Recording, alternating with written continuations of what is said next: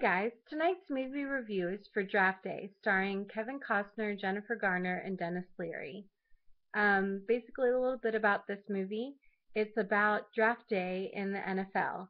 The whole movie takes place at around the 12 hours leading up to Draft Day and the first picks. In this movie, Kevin Costner is the main character. He plays the general manager for the Cleveland Browns, and he's dealing with a lot of pressure, of course, being the general manager, being the one who makes the decisions for the picks, and the Cleveland Browns being a team that has really gone through some rough times.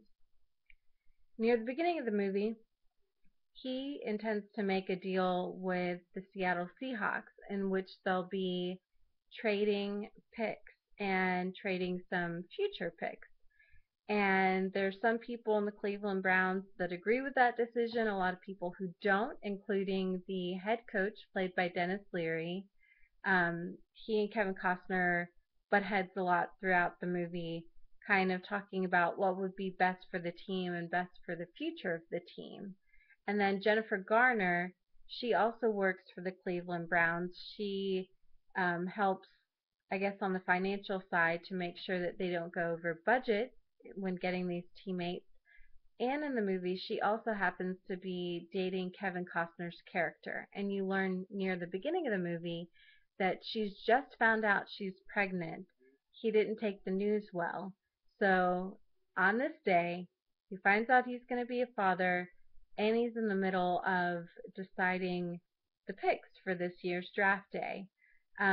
There are three college football players that they kind of focus on in the film. One, his name is Bo, and he's a quarterback, and he's kind of known as the golden boy, the person you really want to have as your pick. Then there is another guy who is estimated to be about a middle of the road pick. He is a defensive lineman, and he's more of a hothead kind of. He makes crazy decisions, but has a huge heart, and that's pretty much it. And then the third player, he is a legacy. His father was a Cleveland Brown, and he really wants to continue on in that tradition. So those are kind of the three choices that they focus on in the movie. Who are the Cleveland Browns going to pick out of those three? And also in the movie, there are kind of two parts to it. One is the football and seeing all the behind the scenes things, seeing how many communications there are between all the different teams, what kind of deals are made, what kind of promises are made. You know, will you give up your pick for these players and these future picks?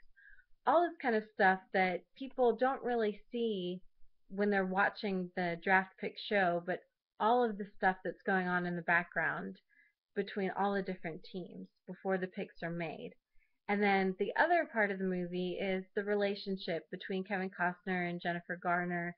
They're trying all day in the middle of this madness to kind of get in little conversations about the big news that they're having a baby. This movie is a comedy, I'd say. It has some dramatic moments, especially the stressful moments when the picks are trying to be made and deals are trying to be done between the different teams. But I'd say overall it's a comedy. There are a lot of really funny moments, especially there's an intern that Kevin Costner's character has, and it's his first day being an intern, of course, on such an important, stressful day. And the scenes between the intern and Kevin Costner are really funny. And just kind of the relationship between everybody. There are all these funny moments between the different people who work for the Cleveland Browns.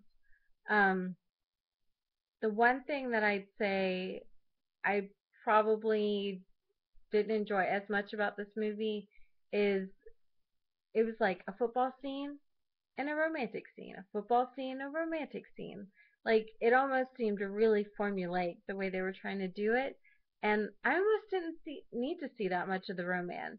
The football, the trying to find out who's going to pick, that was really the driving force of the movie, and I really didn't want that interrupted so much. But overall, I'd say all the acting was really strong.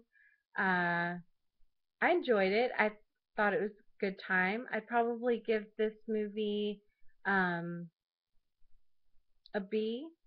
I'd say for this time of year, especially people who are football fans who are craving that because it's been a couple months since the Super Bowl, you're really going to enjoy this. It's a really different insight into something that you might feel like you know a lot about, but you're seeing it from a different perspective, which I think is always cool.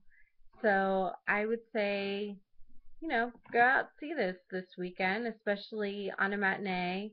Um, I'd say it's even worth an evening, especially if you're really into football. Yep, I'd give this one a B. That's all I got. Thanks.